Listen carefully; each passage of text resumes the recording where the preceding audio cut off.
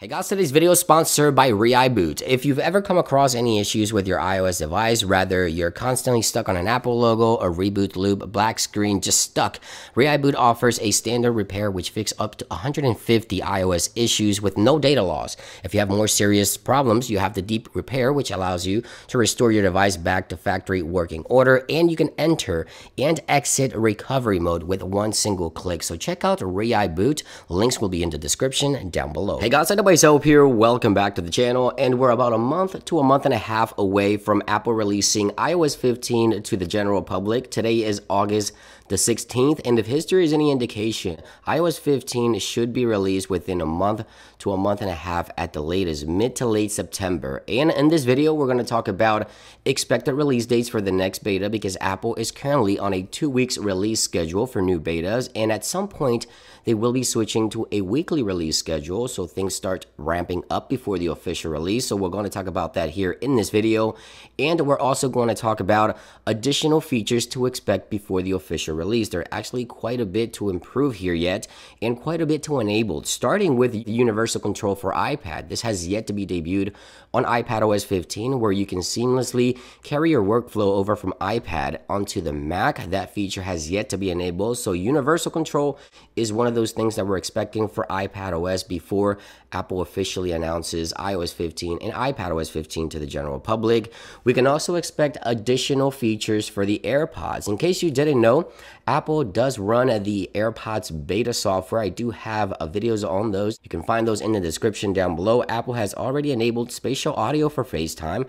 We also have Dolby Atmos for Apple Music, Conversation Boost, and ambient noise reduction, but we're still expecting about 3 additional features. We have the proximity view, which is yet to be enabled. This will allow you to find your AirPods within the Find My network, very similar to what Apple is doing with AirTags. And we're also expecting separation alerts, where if you leave your AirPods behind, your iPhone will notify you that you left your AirPods behind. And background sounds is also a feature that isn't working as intended, at least for me it isn't. So about 3 additional features and changes coming to AirPods with iOS 15, in addition to the ones that we already have. Now, there's also a feature that I've been waiting for, which is called driver's license and IDs for the Apple Wallet. Apple will soon be rolling this out. This is going to be a US feature first, and not every single state within the United States will have this ability to add the driver's license to the wallet application of your iPhone. But if you do, within the next beta or 2, Apple should be releasing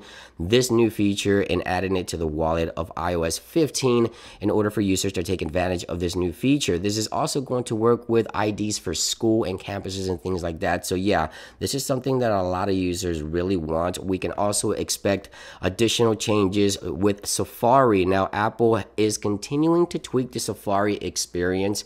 I'm kind of in the middle. I kind of like it, but at the same time, I don't. Apple will continue tweaking Safari, maybe additional tweaks to the widget as well, so the interaction with widgets may change. Also, the way the widgets behave could change before the official launch. But the bigger question is, when will Apple switch to a weekly release schedule for iOS 15? When can we expect beta 6? Well, if history is any indication, this could be the time when Apple does switch to a weekly release schedule. Ever since beta 1, there's been 2 to 2.5 weeks in between betas. Now we're in August 16th, as I mentioned.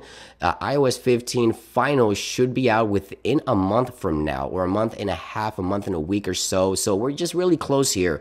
And if this week is the week that Apple switches to a weekly release schedule, the next beta should be available this week, within the 16th through the 20th. That's when we can expect iOS 15 developer beta 6 with additional features and changes, and features that we're still expecting for the software here. So let me know what you think in the comments down below. How is iOS 15 working for you so far? Let me know your thoughts in the comments down below. The software, the battery, the performance, especially if you have an older device, iPhone 6s, iPhone 6s Plus, iPhone 7, 7 Plus. I would like to hear from you in those comments down below. Thank you for watching this quick update video, and I'll see you guys on the next one.